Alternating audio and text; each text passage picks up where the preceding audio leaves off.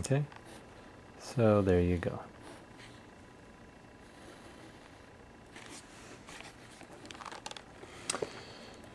Okay, explain how you can get water to boil at room temperature. All right. This is where we're looking at what is the boiling point, how is it defined, and that is defined by the vapor pressure. Right? When the vapor pressure equals the atmospheric pressure, it'll boil. Right? So you can either increase the temperature until the vapor pressure increases enough till it gets to atmospheric pressure. That's what we normally do. But you can also reduce the pressure around the water until the pressure is at or below the vapor pressure of the water, right? And once the vapor pressure, or rather once the pressure around the water, that is the atmospheric pressure, gets below the vapor pressure, then it will boil, even though it's at room temperature. All right, question 22. How would you expect capillary action to be affected by the following? That is, will it be greater or less after the change, all else being constant? All right, so if we increase the temperature, what would we expect to happen with capillary action?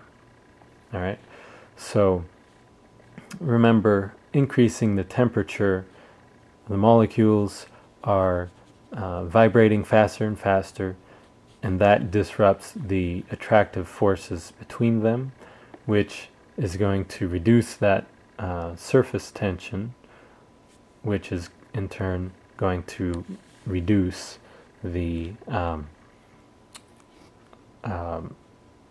capillary action. So I'll say it is less. Okay? And if we're increasing the pressure, all right, we're increasing the number of molecules pressing down on the surface, and that has the effect of reducing that surface tension as well, because there's less of a difference. Now there's more molecules on the surface. Okay, so we can draw it like this. Here's our meniscus. There's more molecules up here. All right, and that means there is more interaction between the surface molecules and the vapor molecules. Okay, more interaction there means there's less of a difference between there and there, the interaction down with the liquid. All right, so less interaction, that means it's going to have less pull through capillary action. So both of these actually will be less. All right, and finally, the last question. Soap molecules have a long nonpolar chain attached to a polar head. All right, using intermolecular forces, explain why it forms tiny balls called micelles that trap oil and grease inside and allow you to wash it away. All right, so that's the process that happens when we wash our hands. All right, the oil and grease on our hands, it gets trapped inside these micelles with the soap, and they have that polar head and the nonpolar chain. Okay, so what happens is they form micelles because those nonpolar chains, they're attracted to each other more than they're attracted to the water.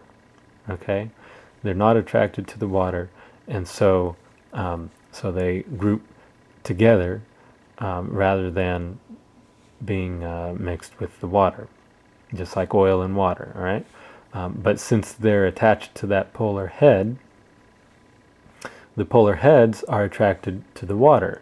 Right, so so you have this part, there's that attraction, and then the chains, they all kind of pull together, and that kind of pulls them closed in a ball. All right, so it basically, with those polar heads, that's the only thing that the water sees, and it's like one giant ball that is like a polar particle. Okay, one big polar particle. And when that comes in contact with some non-polar oil or grease on your hands or wherever, the non-polar oil and grease moves to the inside because it doesn't have much attraction at all to the polar parts.